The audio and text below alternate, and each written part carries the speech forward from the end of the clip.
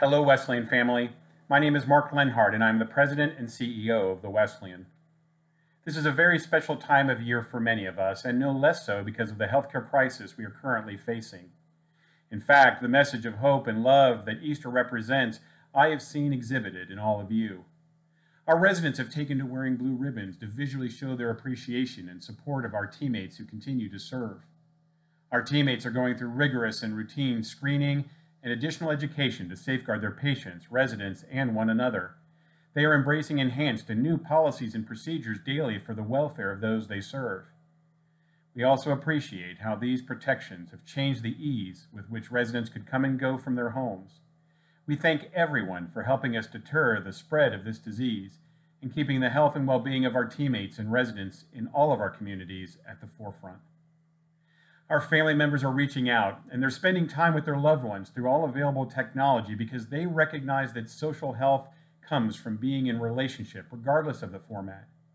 Our community partners are offering supplies and support because of how much they care for this community ministry.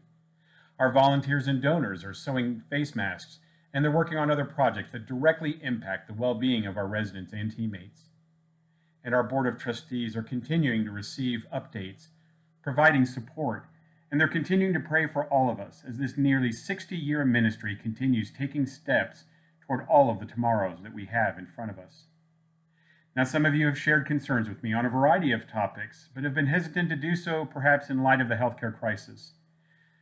Please know that our focus on the health and well-being of our patients, residents, and teammates does not lessen the value we place on the big and little things that enhance your quality of life. Our mission is to create a ministry of health and aging services that nourishes the body and mind and spirit so that all we serve and all those we serve with live abundantly. While our current environment may slow down these projects or even shift some priorities, our commitment to the ministry of creating abundant life is at the core of all of our decisions as we serve you and serve with you.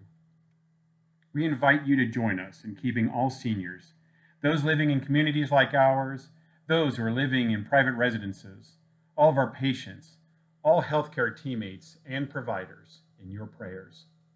Stay healthy, stay safe, and may God's grace and peace be with you all, and have a very blessed Easter.